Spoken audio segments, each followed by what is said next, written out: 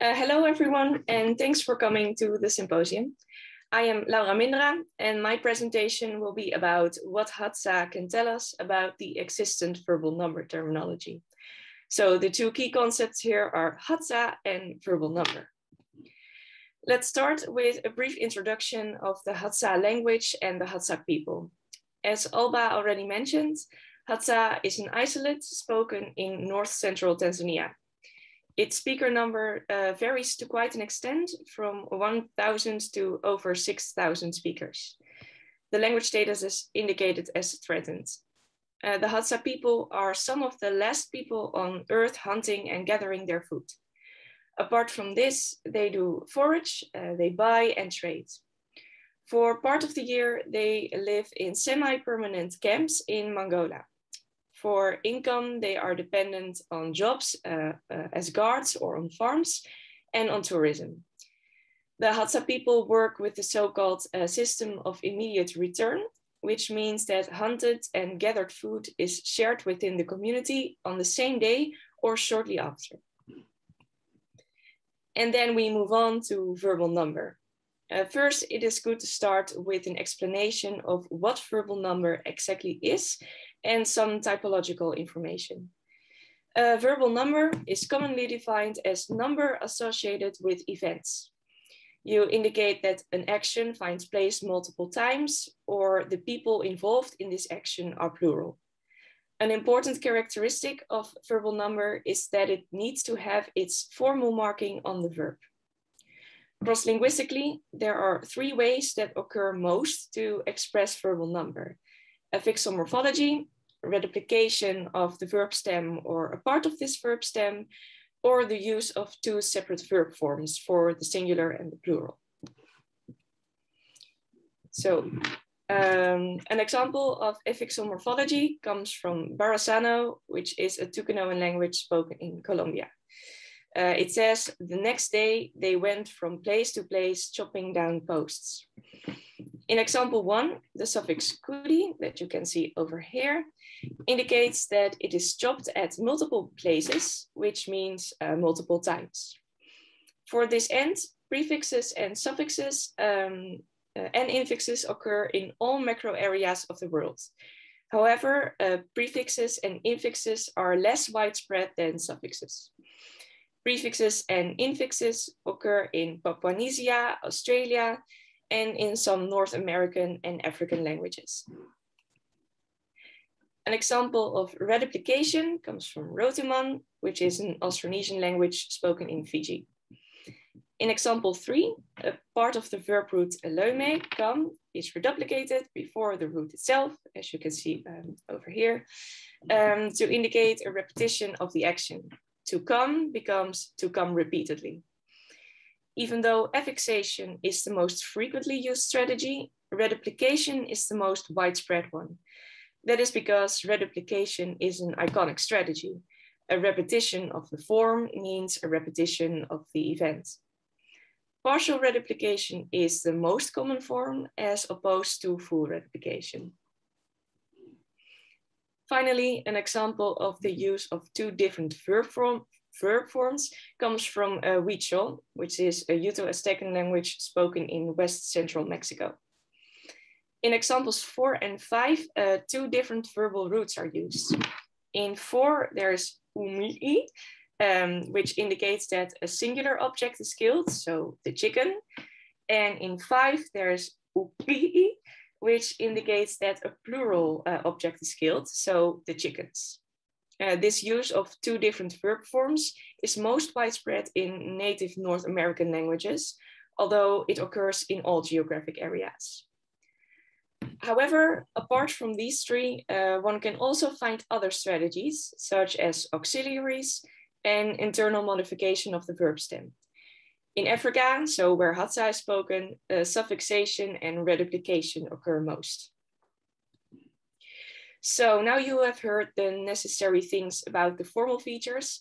We move on to the next part, the semantics of verbal number. I have to make a short note here. The paper I'm writing is not specifically aimed at this part, but focuses as well on the question, whether Hadza follows the typology regarding the linguistic expression of verbal number. But I wanted to make the semantics the focus of what I want to tell you today, as Hadza offers some very good examples that got me thinking. The problem with this within the field of verbal number is the lack of consensus among researchers about the terminology. There is, however, one distinction that seems to be fairly widespread and is often used by researchers, for example, by Corbett in his book Number. This is also the terminology I first heard of when learning about verbal number in class.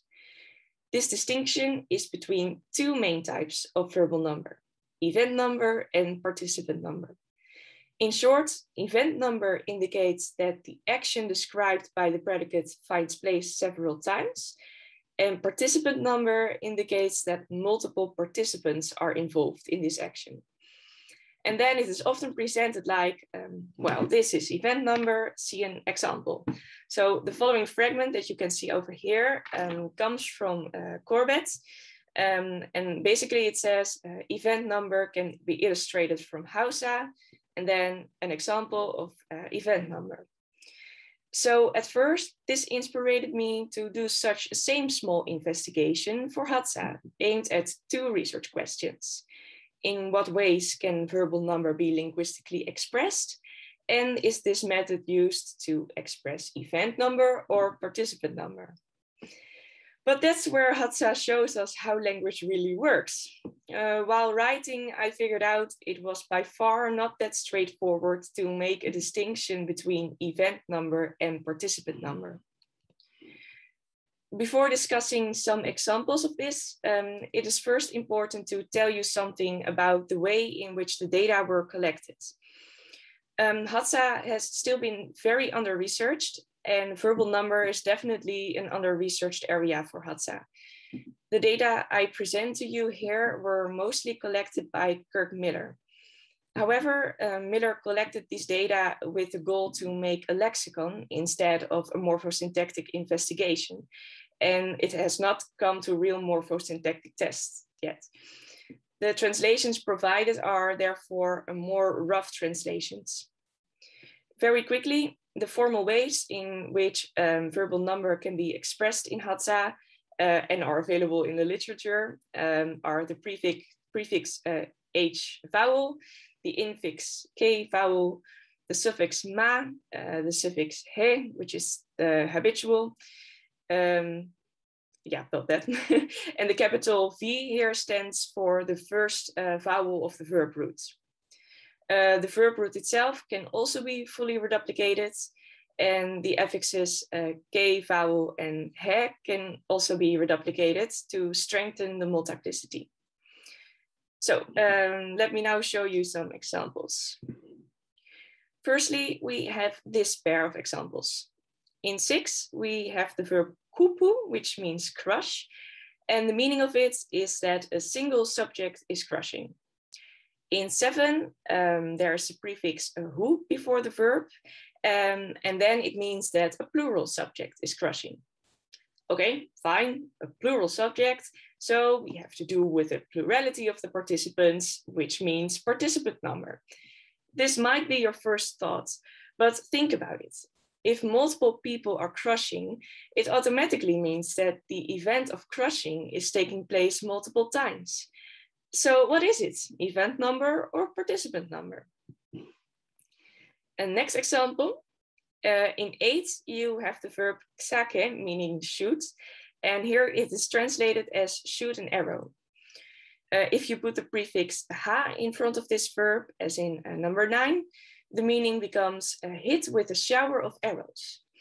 So what can you make out of this? Well, I found 3 possible interpretations. Interpretation 1, I hope you can read this because you are all in, okay, great. One person shoots multiple times sequentially, as in the following fragments.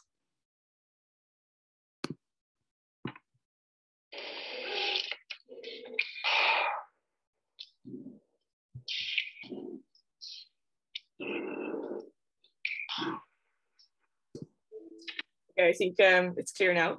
You can surely describe this action as hitting with a shower of arrows. So this means the event of shooting takes place multiple times, which is event number. But okay. Interpretation 2, multiple people are shooting their arrow at once, such as in the following fragments. Their prowess was brought about by a culture of constant practice. The English archers at Crécy would have practiced just like this. So here we have a plurality of the subject involved here. So you might think this is participant number. But as you could also see in the fragment, the fact that multiple people are shooting automatically implies that the event of shooting itself is taking place multiple times. So what is it, participant or event number? Interpretation 3, it might even be possible that one person has 3 arrows on his bow and shoots with these 3 arrows at once. It seems some kind of unrealistic film action, but it is possible. I looked it up. You can see it over here.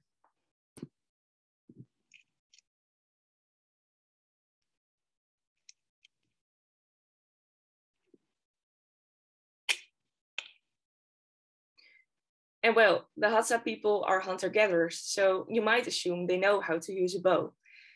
In this case, it becomes very interesting because there's one person and one event. But what is plural then? The instrument? But yes, you can also perform this action multiple times, and it can also be carried out by several persons. Maybe this specific instance is a consequence of the lack of concrete information about Hadza, but for how it is presented here, the interpretation can go in many different directions. A last example. Here it is made use of the suffix ma over here. And the meaning of it is to carry a huge load of tubers. Well, according to Miller, this sentence can have 2 interpretations. Interpretation 1 is that multiple loads are being carried. In this sense, you would think of participant number with a plural object. However, could this also mean that the event of carrying has to be performed multiple times in order to transfer all loads from A to B? Could it also be event number then?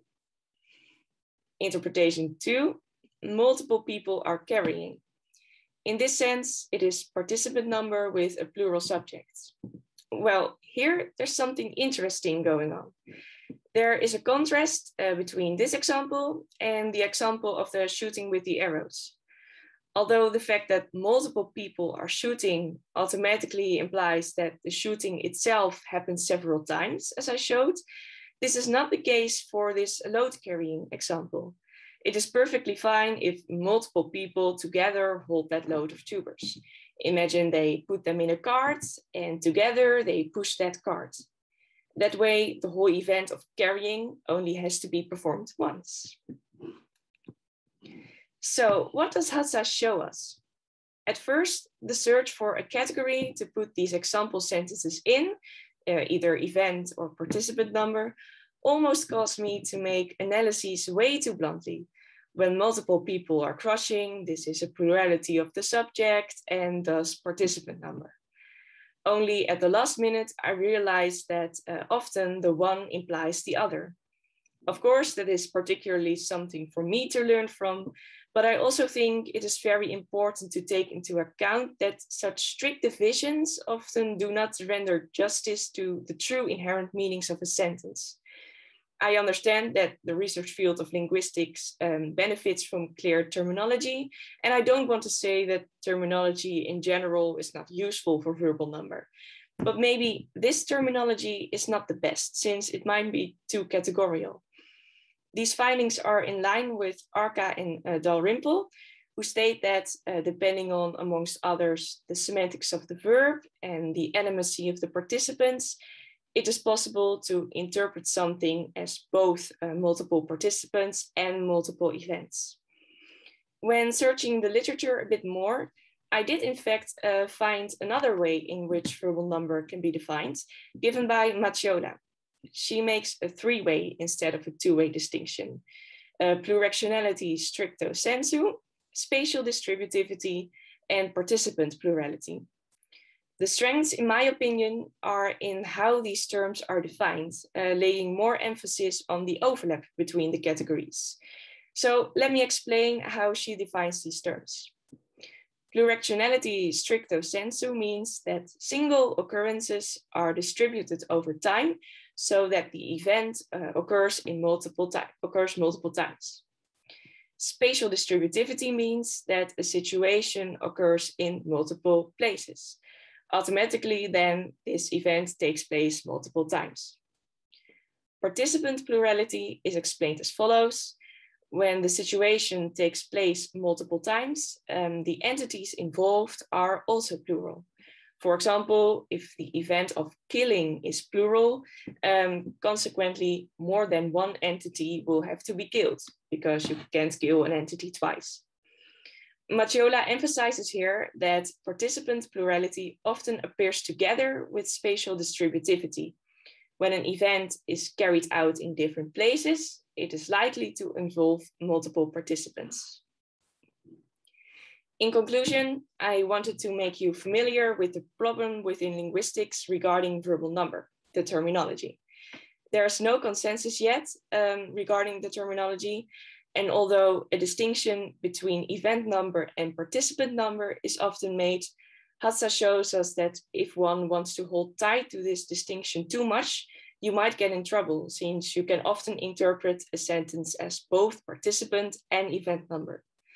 It is important to keep reflecting on terminology in order to find one that a consensus can be reached about. And most importantly, keeping in mind that terminology is not the same as pigeonholing. There should always be room for continua and fluctuation. Otherwise, one might overlook the details that make language so interesting. So that's it. Do you have any questions or comments? Well, thank you very much, Laura. I appreciate that. If you can stop your screen share and bring us back to the grid here. Yes, I see that Bonnie once again has her hand up. Yes. I apologize for always asking a question first, but I did work on this language, so I always have a lot of opinions and thoughts. Thanks so much for this. You know, you really show how important semantic fieldwork is, and both Kirk Miller and I were really more phonology, phonetician side of people, and not so much, or Kirk is more morphosyntax than I am, but not so much semantic fieldwork, which I think you're showing that we really need to do. You know, not everybody goes out and say, look at this guy shooting 2 arrows at once. That's kind of the kind of questions you have to ask to tease these things apart. So one comment is Hadza does have a pluractional marker. And so that fits in really well with Mattiola's typology. So I think you ought to look at Hadza pluractional marker. And in fact, I remember the Hadza pluractional marker, despite my fieldwork having been 30 years ago. I don't remember the ha and the ma. So I don't feel like they were as frequent. And Hadza does have so much number marking, you know, and animacy plays a role in word order and number marking as well. So I think the cases where you would need to semantic mark some of these semantic distinctions are maybe not so frequent because a lot of it can come about in other ways. So please look at these markers in a broader context, I guess is what I'm saying. Do more work is what we're always saying. Yeah, and go to Tanzania and do field work, please. It would be great. More research is always needed, right?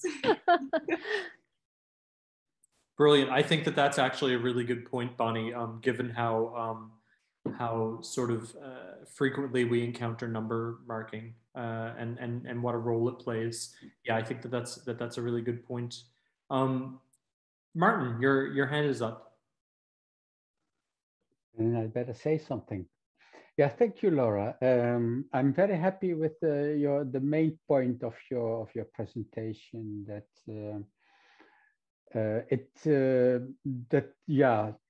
to understand what the exact meaning is of pluractional, it doesn't help to come up with definitions of you know, of something that is outside of language. We really have to go from the form to see, okay, what does it mean? And I think it's a correctional morpheme will, in most languages, mean the whole array of things. Indeed, depending on what the semantics of the verb itself is, and that you show very clearly. I think you. I worked on conso pluractionals, which is Cushitic and very much outside of this Rift Valley area. But there we did it together with Ongai, a native speaker, which was crucial to find, you know, the fine-grained differences in the semantics. And we also came to a kind of semantic sub-classification, as you have that in aspectual classes or actions art. I think you need something like that for verbal number too, like things that you can only do once or things that you will automatically do many times and all of that. But looking at that into the semantics, the challenge will come for Hadza. It's not only Hadza, it's the same problem that we have in West Rift South Cushitic, is that the challenge is that it is not just one morpheme marking correctionality, and then it's very easy to get confused, because there are also morphemes that mark iterative or habitual and all sorts of that. So it's at both sides, at the formal side and at the semantic side, it's very difficult to tease the two apart. So I would go first with one marker and see how you get with the semantics, and then with another, and then decide within the same singular lexeme, if you have various forms that are in the area of number in the verb, whether they have actually, when you can see whether they have actually different meanings. And I know it will be practically impossible with the data that you have. But I like the general gist that indeed, actually for console, we could show that it's even beyond event number, that that's what all the theoretical papers on pluractional will say, is that it is within one event. What we find is that's usually the case, but it doesn't necessarily has to be the case. You can use a pluractional to sleep at different places, which is not at the same time. Thank you. You definitely raised some interesting notes to make in a paper or to take in mind when doing further investigation. Yes. My mind immediately goes to, yeah, in terms of the context of this paper. I mean, are there tests or are there ways that you can sort of get at some of these distinctions anymore, or are you know, is that sort of moot? Is that until we go and do more field work?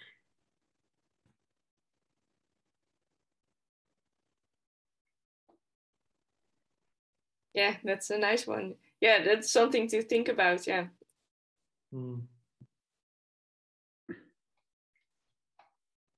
Maybe someone else has a suggestion.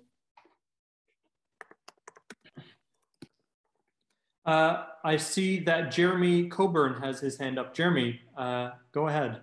Yeah, thank you. And thank you very much for this talk. This was very interesting.